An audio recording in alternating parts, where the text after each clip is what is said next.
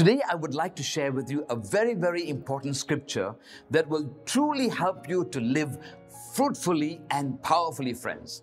And before I share that scripture with you, I want to tell you something.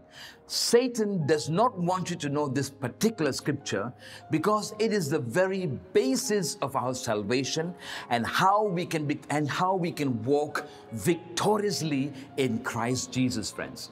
This verse is taken from Colossians chapter 2, verse 13 to 15.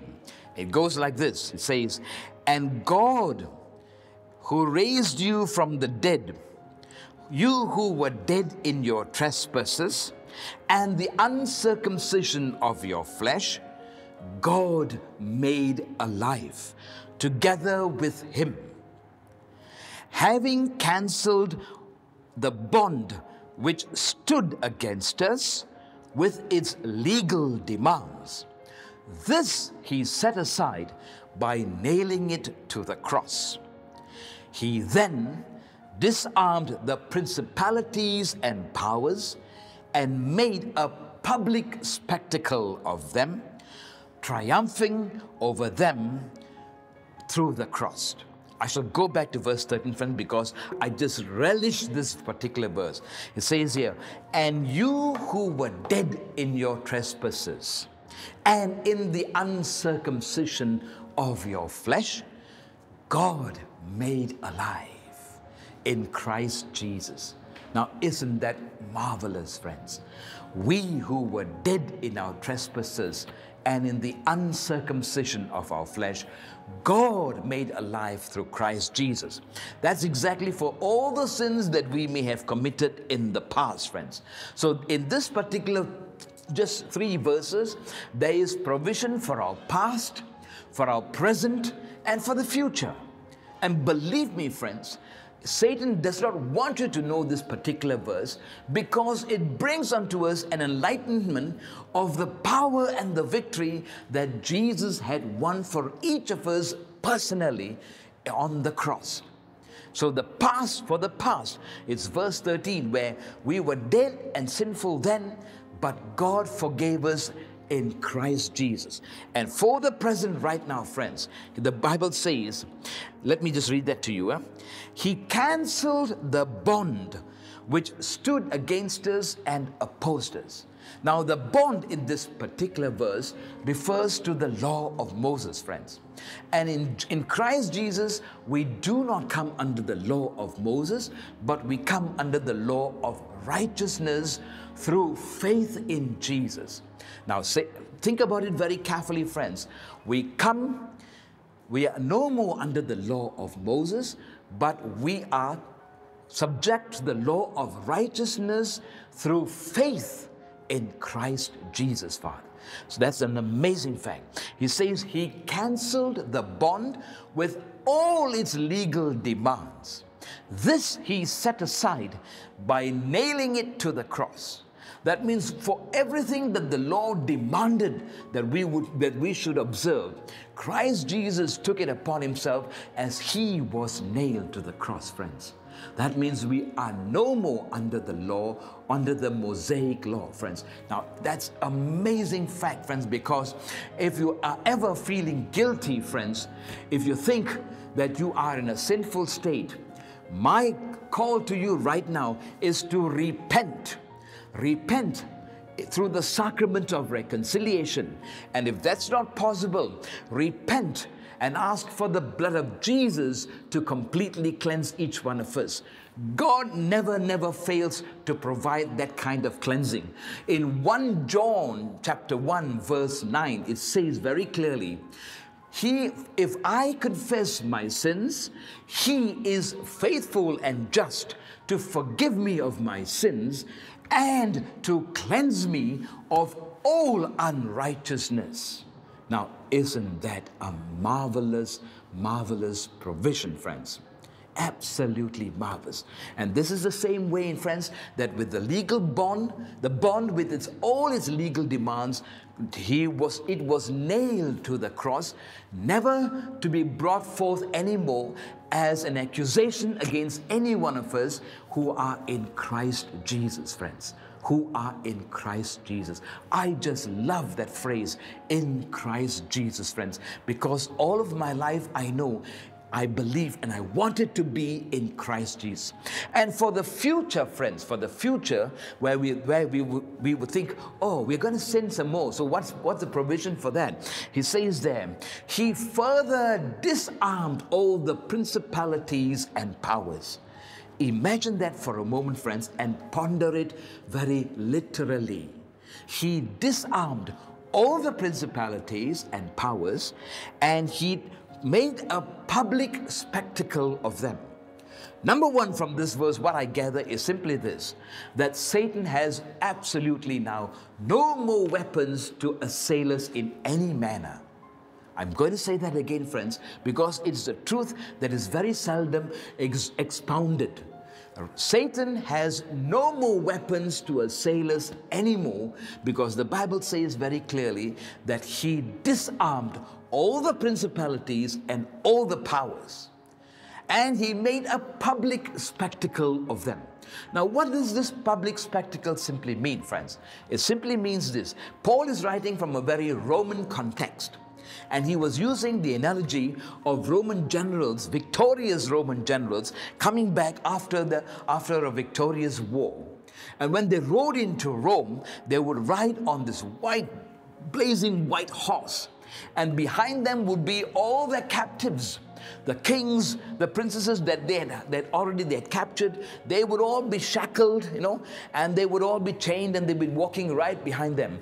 And even right behind them further still would be all the booty and the plunder that this particular general had captured, friends. This is exactly what Paul writes here as he says, he made a public spectacle of them. In the same way as the Roman general makes a public spectacle of all of his plunders, Jesus Christ on the cross, which he won for each one of us, he made a public spectacle of Satan and all of his minions of demons, friends, so that they would be completely so exposed to show us that they had absolutely no weapons anymore to attack and assail us in any manner, friends. He did this, the Bible says, by triumphing over them through his cross. Friends, it is really very sad that so many of us Catholics and Christians, we do not actually understand the fullness of the cross that Jesus bore for each one of us. There is tremendous power, there is tremendous provision, and there is tremendous healing through this cross, friends. I want to share with you another word, friends, that says here. In Romans 10:4, it says here, it is Christ who is the end of the law for righteousness to everyone who believes. Christ is the end of the law for righteousness to everyone who believes.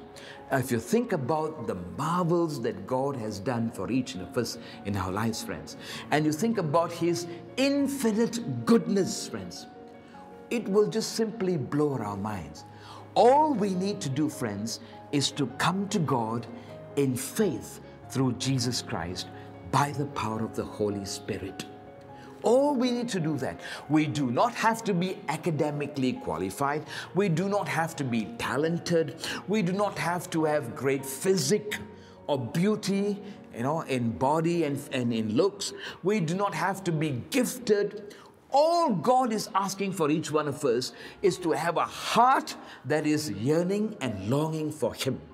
And when we come to him in that manner, with a desire for him, for Jesus, to become the Lord, Savior, and Master of my life, God is never going to turn away, friends, because he loves us tremendously.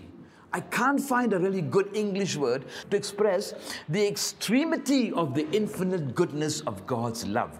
God says this very, very powerfully. He tells through Jeremiah, I have loved you with an everlasting love, and I have drawn you into my loving kindness. Which God, friends, I ask you, has made such a pronouncement, friends? Which God loves people like me and you? Nobody is like me and you. There's My member of parliament doesn't even know me, he doesn't even know I exist. But there is this God in heaven, friends, this God of gods, the King of kings and the Lord of lords. He knows me in and out. He knows me by name, friends. And standing on this kind of a promise, friends, we must always confess the power that is available to each one of us in Christ Jesus, friends. It is in Christ Jesus that we stand proud and boldly before all kinds of attacks that may assail us in any manner, friends. And I just want to share with you another thing. How is it that we can be so bold about these kind of things? The Bible gives us these answers, friends. In 2 Corinthians 5:21, St. Paul writes, okay, for God made Jesus to be sin for us. Jesus, who knew absolutely no sin, that we might be made the righteousness of God in Christ Jesus. I repeat that, friends, because it is an amazing prayer to make every day in our prayer life, friends. For God made Jesus to be sin for us. Jesus, who knew no sin, that we might be made the righteousness of God in Christ Jesus. Three main points, friends, in that particular verse. God made Jesus to be sin. That's one we need to remember. We must remember also that Jesus had absolutely no sin, friends. He was totally sinless, yet he was willing to accept all of our sin to be upon him. And think about it, friends, he accepted the sin of entire humanity down through the ages. How many trillions and zillions of people have lived and will continue to live? Jesus took it upon his body on the cross. And not just to provide us this act of salvation, but he wanted to raise us up to a level in which it would be so pleasing unto God. So St. Paul tells us through the inspiration of the Holy Spirit that he made us the righteousness of God himself in Christ Jesus. Not just any righteousness, not just the righteousness of good saints, not just the righteousness of popes, not just the righteousness of holy people, but the very righteousness of God that is available in each one of us, that when God looks upon us, he is so thoroughly delighted, friends. Isn't that an amazing provision and promise of God? And lastly, friends, I just want to share with you, this outworking of this victory for Jesus, it comes to us simply by faith. We simply have to believe. We simply believe, friends, and then we will receive these powerful promises of God that we will become the sons and daughters of God.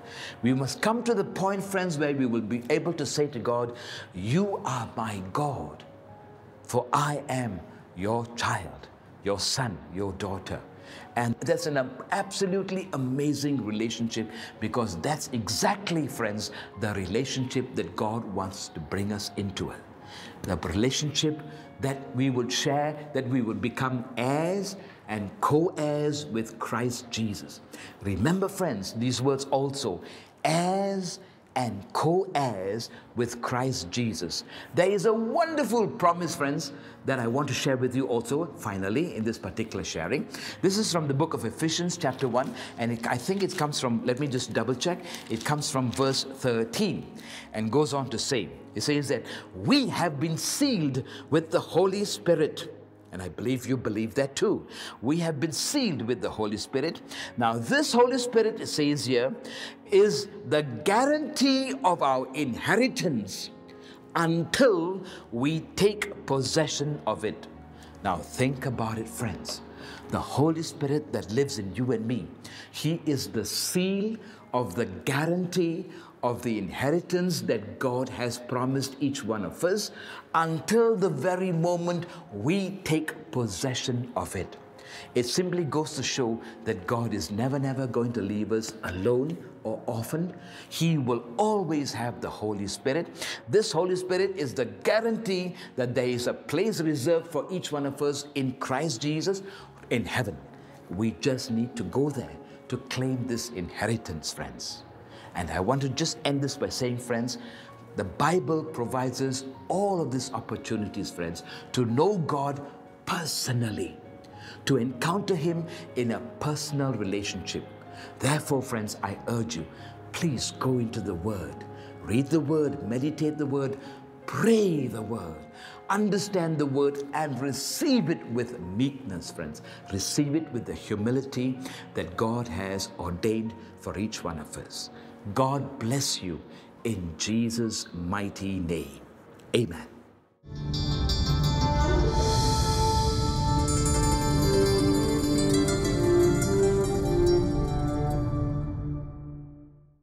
My dear friends, I am here, the Archbishop of Manila, Cardinal Luis Antonio Tagle, in order to encourage you to follow the programs of Shalom World TV.